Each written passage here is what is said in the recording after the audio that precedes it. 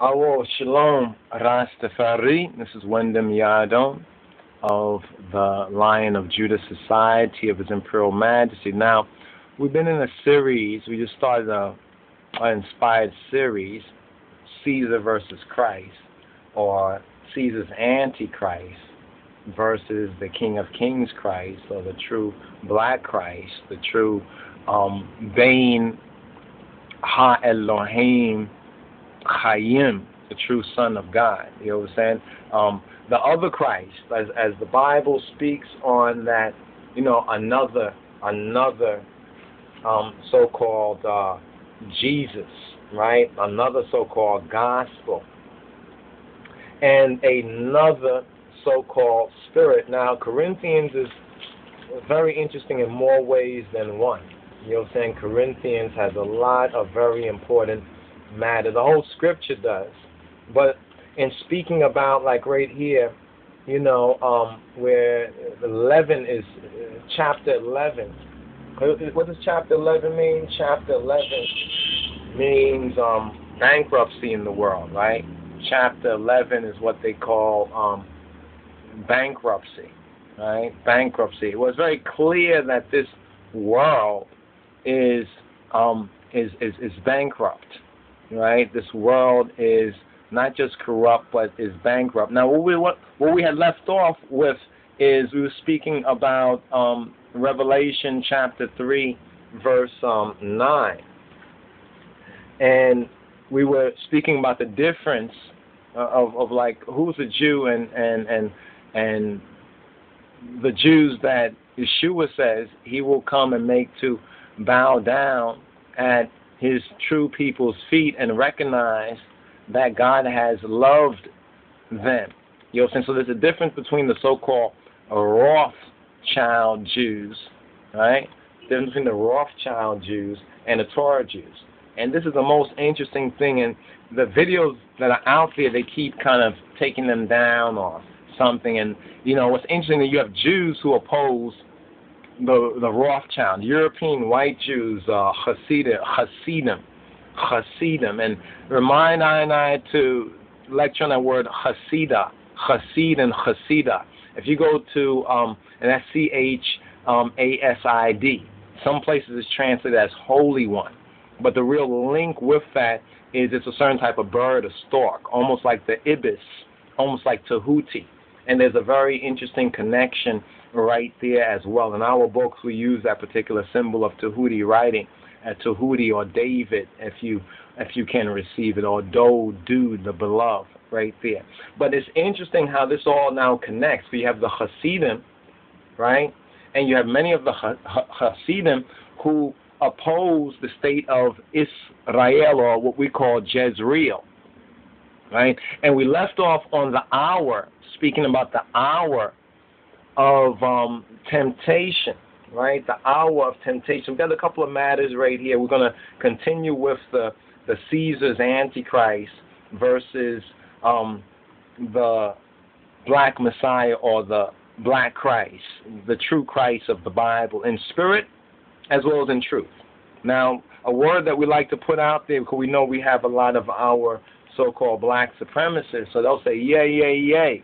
But there's a deeper point for the spiritual brothers and sisters that go beyond, you know what I'm saying, just the carbon organic structure, or go beyond just the outer racial types. We have to get to the heart of the matter, the spirit of the matter. So we had left off in the last portion, the last presentation, on the hour of temptation, and we start to do a little bit of math. Right, a little bit of math. Let's see if we can bring this up right here. Right, this is, remember, the Nibiru is also called the Cementennial Shi Kokeb. Right, the Cementennial Shi Kokeb, or the Kokeb of the 8th millennium, the star of the 8th millennium. So what we also want to verify or present the evidence of is that this Nibiru sign has also been recognized from long ages ago in Ethiopic, our divine heritage, according to I divine heritage. Now, right here, this is, I think, Helena Lehman originally did this particular chart right here. You understand? And you've seen it before when we spoke about the menorah. Now, this is what they call an eight branch menorah. All right? And if you can see this clearly, it begins off in 2010. And it ends off roughly in 2018. I don't know if it was 2010 when it was done, but it begins off of 2010, and it ends up in 2018. I think it's Helena Lehman, Lehman. So you can look at her. Some of her pages are very, very interesting. She makes reference to the Ethiopic book of Enoch and Jubilees and the full range of documentation, you know, saying that many in the so-called middle of the road mainstream ignore out of racist and other unclean spirits. Now, in looking at this, we see where it says the Haile Psalms. And we don't have option to get into the detail of this, but Bamarinya, we call this the Ililta, the Psalms for going up. You know, we keep talking about we have to get up to ascension rate. We're not going to use the word rapture because it's very kind of, a lot of false ideas have been, it's a spiritual rapture. In other words, we have to be in a spiritual consciousness. And you're going to notice this more and more as the tears, right, on one hand are gathered together, you understand, and as the wheat are gathered together. You have to know your identity in Yeshua Ha-Moshiyach. You understand? And let's bring this forward once again right here. You got to know your identity in Yeshua Ha-Moshiyach. So you have to know the difference between Antichrist, Christos Tekawami, right, and Christos Baunet, Bemenfesena Baunet too, in his truth and his racial identity. But it's not the racial identity, right, on that level that saves us because he is black and we are black. You know what I'm saying? Because faith without works is mot. Mot is mute. The point is mute, right? The point is mot. Mot is in Amharic and the Ethiopic and the Afro-Shemitic means death. And mot was a Kanaanu, a Canaanite, the lowlanders, the god of the lowlanders, right, of the fallen ones, right? And it means, you know, it's called death, but there was actually a false god. You know, death is a false god. You understand? But not like an idol so much, though it's made into an idol, but it's a certain thought pattern, right? It's a certain way of thinking. It's a certain spirit, too. You understand? But it's a deception. You understand? Yeshua has overcome that and has also given us that deposit, you understand, that God particle. It's through Yeshua Ha-Moshiyach that we have that God's particle that they're looking for right now. You understand? They call it the Higgs boson. We call it Kana boson, but I don't know. Boson means sweet. Kana means like a reed, a sweet reed. You understand? And it says that Yeshua Ha-Moshiyach, that he's that sacrifice, and he is also that sweet-smelling, right, that sweet-smelling savor. You understand? Not just the savior, you understand, but that sweet-smelling savor, right? And let's see if we can bring this around as well. Well, that's another one right there, right?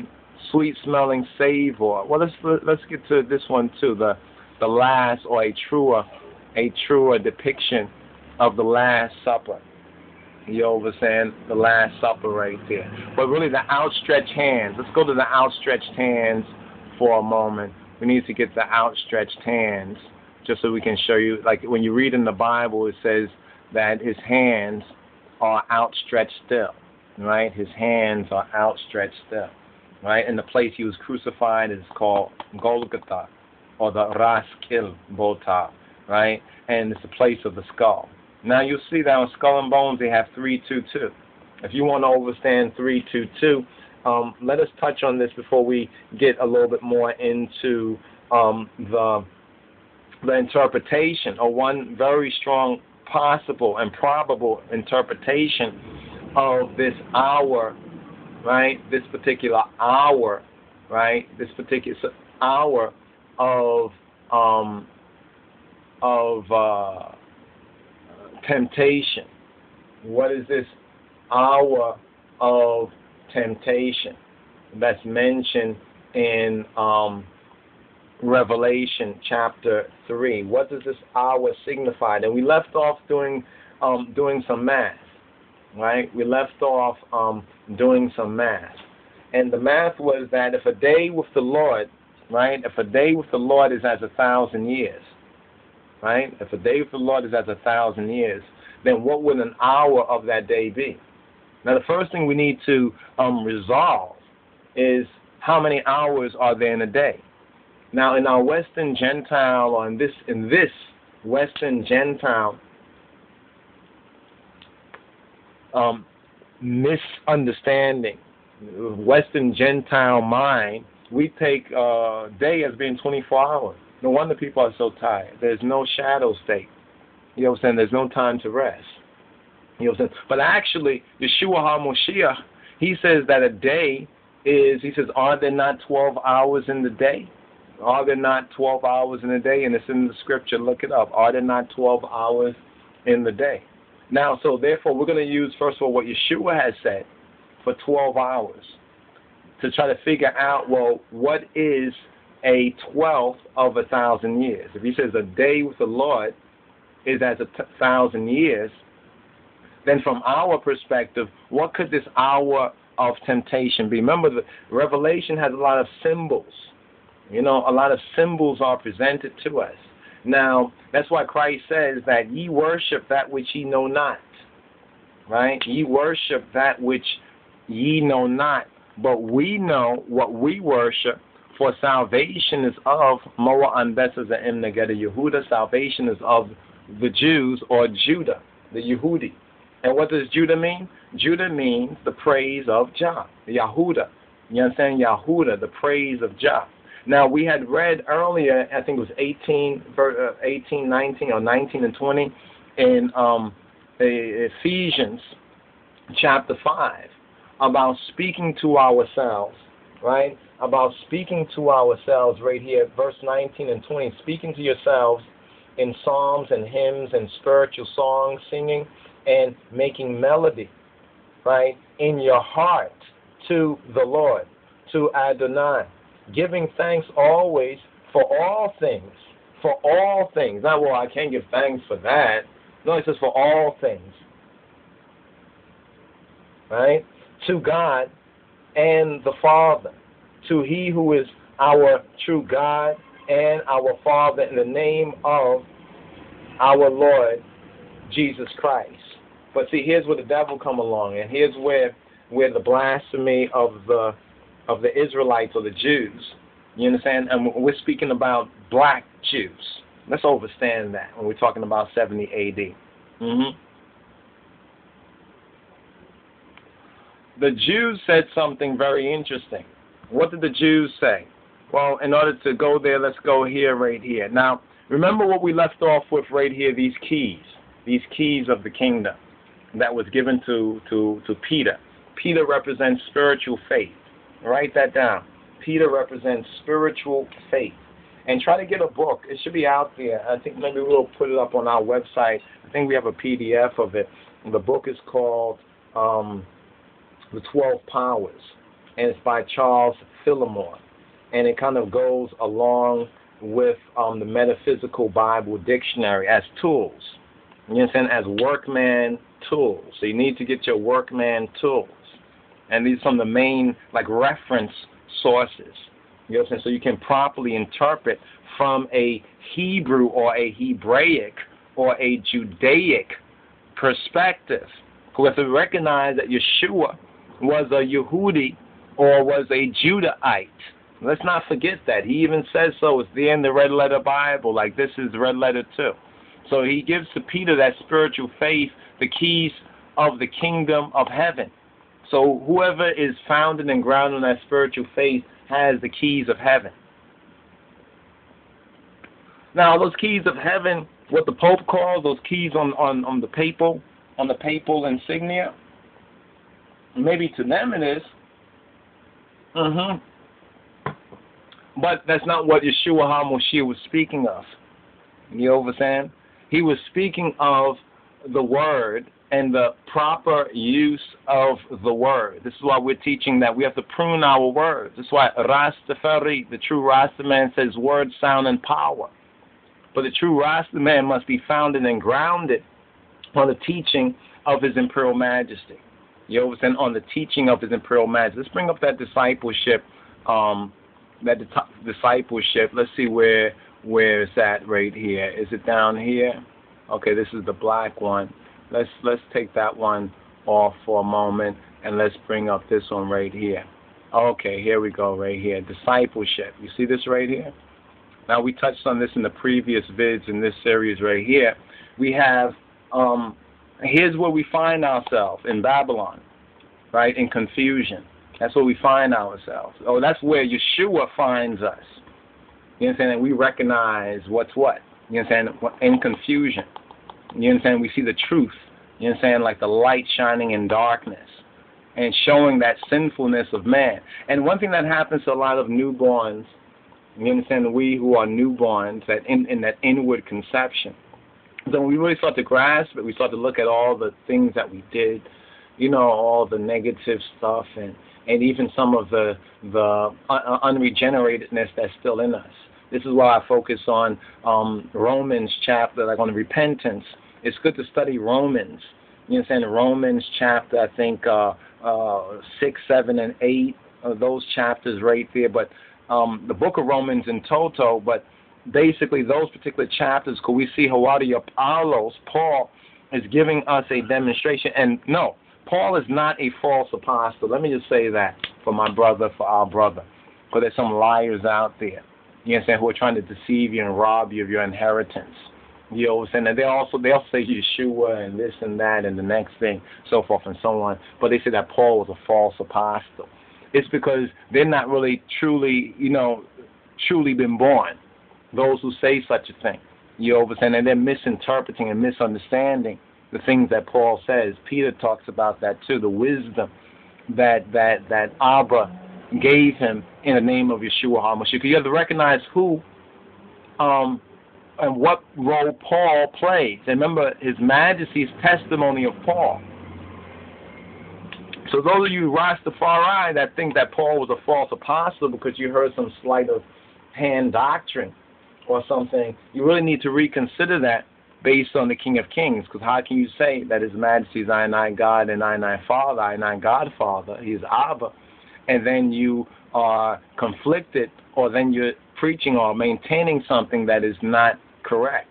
You know what I'm saying? Your house will not be able to withstand, you know what I mean, the gates of hell. You understand? When the winds blew, the rain, and all these elements. You know, we're living in this time of a lot of strange signs of these particular elements. So we find ourselves here, but the ground here, I'm not talking about the physical ground, but the ground here is not terra firma. You see, terra firma is God's eternal life over here. But in Rastaism, you understand, we get halfway, which is good. We actually get further than if we stayed just in the sinful Babylonian man, you know, in Rastafari. We get halfway, you understand, and the music takes us probably the furthest. You understand, the music takes us the longest distance. We was ministering to a sister, and really, I give thanks because I think she's even getting it for herself. A lot of us see the music as almost like it's like a medicine. Now, don't forget what Ephesians chapter 5, and please read it for yourself. Ephesians chapter 5, verses 19 to 20. Because that's the real purpose for the King's music, the King of Kings music, which is reggae. Even Burhana Selassie, Bob Marley says like heavy duty, but they're trying to take that too. You understand? The Babylonians. You understand? And because ones are not on that firm, you understand? Now, how do we get to Holy Jah? How do we get to Zion? Now, Zion, first and foremostly, is not a place in the sense of place, but it's a place in the sense of grace. You over that? It's not a place in the sense of place, but it's a place in the sense of grace. Yeah, I over that myself too, and that's a gift of the Holy Spirit right there. It's not a place in the sense of place. You know, we call Ethiopia the gates of Zion, and that is true. if we understand what these gates really are. It is the gates of Zion. But we only get over, you understand, we by the cross, by the true cross of the true Christ, no other Christ, and definitely not by the Antichrist. Let's understand. Somebody may have cross in their name, you understand, and that's good for them, you understand, but they're not the one whose outstretched arms. It's not their outstretched arms. It's Yeshua's outstretched arms. It's not. Stop playing with yourself. You understand? And playing with your eternal life as well, and also with others. We get over, you understand, through Yeshua, Jesus, who is the Christ, Ha-Moshiyach, right? And the recognition of that. Remember what Peter said? Peter said, "You are the Christ, the Son of the living God." And He is the way. He is the way, the truth, and the life. We see the triunity also, Selassie there, the way, the truth, and the life. And that halfway point is this, is the uprightness of the teaching of His Imperial Majesty. So that halfway point we get to with Ital, you understand? Ital is very good. You understand? Because God wants His Isla people to eat holy things, you understand, and good food, because He loves us, just like you want your children, if you love your children, to eat good food too, in that sense. Jehovah's dreadlocks. Well, what's behind the dreadlocks is a symbol, but what's really behind it that many people miss is the Nazarite. You understand? And who is the Nazarene? In other words, which one of these two right here is the Nazarene? You understand? I know you've probably been brought up on this. I can't tell you how many times I've seen this around the religious folks. You understand? But little did they know, and little did I know, until the grace of God came, right, that this is the 1492 guy, Caesar Borgias. You understand? And that the true image of Christ, you understand, testified in many places. You understand? The true image of Christ is as a black man. You know what I'm saying? Some say a Middle Eastern type. Well, it's clear this guy right here is not a Middle Eastern type. He is not a Middle Eastern type. And now, why is that important? Because the seed. You know what I'm saying? There is a spiritual Israel, and there is a natural, right? Is a natural Israel. You know what I'm saying? There's a natural Israel. And we'll touch on that a little bit more as we go forward. So we just want to show this right here again as a teaching tool. You understand? Because when we get to Yeshua, because notice, with our locks, we begin off, you understand, in a sense, like unto Yeshua, with the locks, with the Nazarene and Nazarite, the Netzer, the Natzer connection right there. You understand? But now at the center way is Christ. You understand? It's Christ, is the XP. Yeah, if you look at this, if you were to see this in the Greek, you understand, the X is the C, you understand, or the C, and the P is the R. So the X is the Christos, right? That K sound, right? And then the R, right? The R is the P. So you might see the XP symbol in different places. The XP. You understand? Or the PX. You know what I mean? We're not talking about PIX, but it should be your PIX. It should be your pick. Christ, the real one. And there is none other. You know what I'm saying? And He is the way. You know what I'm saying? Remember we touched on Matthew chapter 7, the two foundations. So everyone hears. Many are called. They all hear, but only some do. Those who do, they reach. You know what I'm saying? They reach Jah's eternal life. They reach the holy Jah. They reach Sion. And we're not talking about the place, but the grace. And through that grace, they will reach and be in the place. In fact, the place in grace is already in them. You understand? But we'll touch on that, hopefully get into that in a little more detail as well. All right? So where were we? So we're touching right here on... we still have to touch on that hour of tribulation, right? The hour of tribulation. But the Holy Spirit wants us to touch on these keys. Let's touch on these keys: affirmation, denial. In fact, scripturally, it's two tribes that signify that. You know what I'm saying? That's the Ephraim was the affirmation, doubly fruitful. You know what I'm saying? Doubly blessed. Life and life more what? Abundantly. So you have life in this world and in the world to come. You know what I'm saying? Those who are born once die twice. Those who are born twice die once. Those who are born again. You know what I'm saying? So Peter was able to get that revelation. Let's understand this. Before the Son of Man was raised up, before he was lifted up on what? The mescal, on the tree. Remember the tree. Now, what does this 3:22 actually mean? Some of you already know because you've been paying attention and checking it out for yourself. Let's touch on that because the gates of hell cannot prevail. You know what I'm saying? The gates of hell cannot prevail against his church. Now, when we go a little bit closer, we're going to the foot of the cross, right? Golgotha. They may have their own reasons, but the Holy Spirit shows us what the reason for this is. Turn your Bibles to chapter 3, verse 22 for a moment, right? Because the unseen world is going to become seen. In fact, we're seeing a lot of stuff that we've never seen before, that we only heard about going on in the unseen world. It's like hell is moved, is stirred. Hell have opened her mouth. They've opened these gates. They brought in these demonic entities. People are bugging out.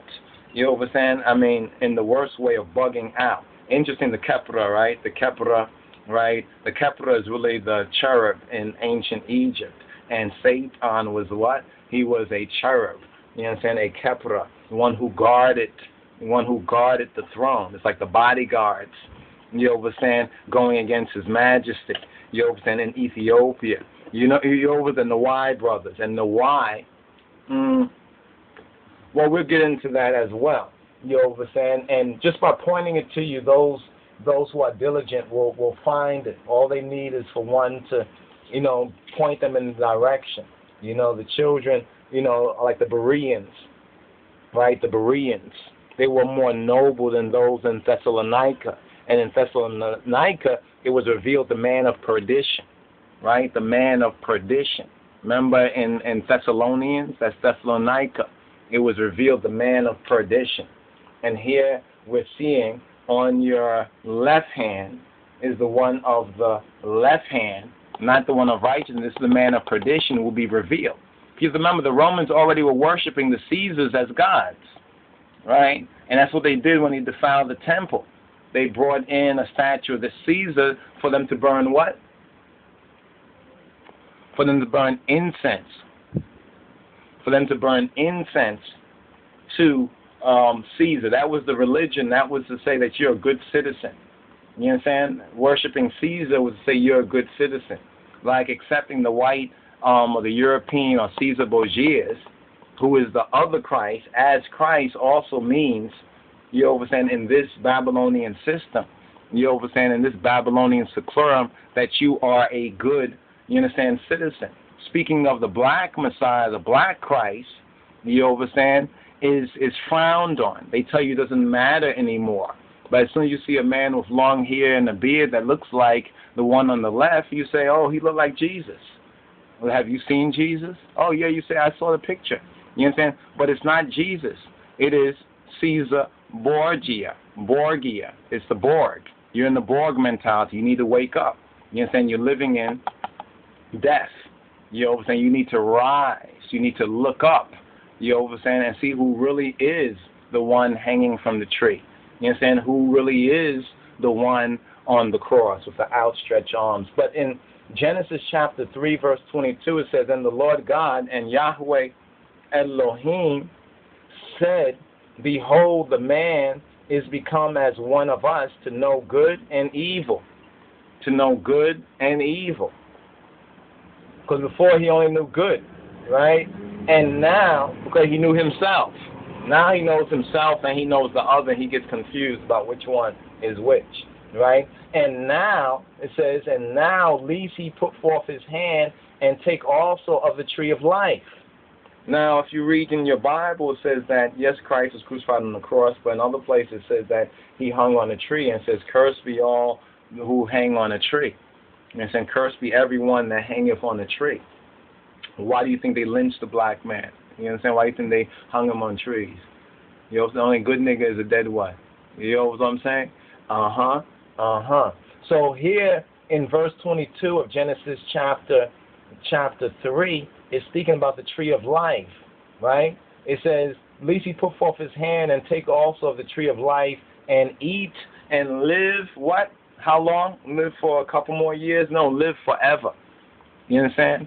So Christ was crucified in what they call the place of the skull. You understand? Or in what's known as Golgotha, right? Golgotha. Look it up in your Bible. So we see right over here, let's move this over here for a moment and look at the time. You know what I'm saying? Look at the candelabrum that has been, this is based on some work of Messianic Jewish woman whose name is Helena Lehman, Lehman. Check out some of her stuff on the internet. It's interesting. It's very thought-provoking, and it might help to answer some questions here or there. You understand? But when we saw this, we said this is accurate. It's something in our spirit that really told us. You understand? And that is the Holy Spirit showed I and I. But of course, we trust and we verify. You understand? We verify. And we verify that this timing is very much in time, though we might say 2012 to 2020. But see, 2020 is good vision, they call it, right? 2020. But it's not because of that only. You understand? But first of all, what are the Haile Psalms? Haile means Ilil, Bamarinya, like Ilil, the Ililta, Ilil, the going up, the ascension. You understand? The ascension Psalms, right? This is when, during the high holy days, the Israelites, the Hebrews and the Jews, like the Ethiopian eunuch, will go up to Jerusalem. And as they make that ascent, as they're making their ascent, they would, at each point of the ascent, they would chant one of these Hallel Psalms. You understand? Because this is a prophetic timetable, you understand, for the Great Tribulation. Now, it's interesting because we can maybe now dove this with where we were in Revelation, right? Revelation. Let us go to Revelation chapter 3, right? Let's go to Revelation chapter 3, right? Revelation chapter 3. Now, when we look at 3:22 of Revelation, guess what it says? Not guess, but look what it says. It says, he that hath an ear, let him hear what the Spirit saith to the churches. Remember, Christ says he will build his own church on that massive Petra, but it's based on Petros, right? That little faith that Peter showed, that spiritual faith. He was able to see something, you understand, before, in a sense, it came to pass concerning who Yeshua is. You understand? Who he really is. You understand? Yes, Peter, he denied and so forth and so on, but he did not betray. You know what I'm saying? He did not betray, which is a whole other but very related lesson. When we look at the 12 tribes and we look at the 12 apostles or the 12 disciples, we have to actually see ourselves. You understand? This is why some of the tools, the disciple tools, the workman tools, such as the Metaphysical Bible Dictionary and even the 12 Powers by Fillmore Charles.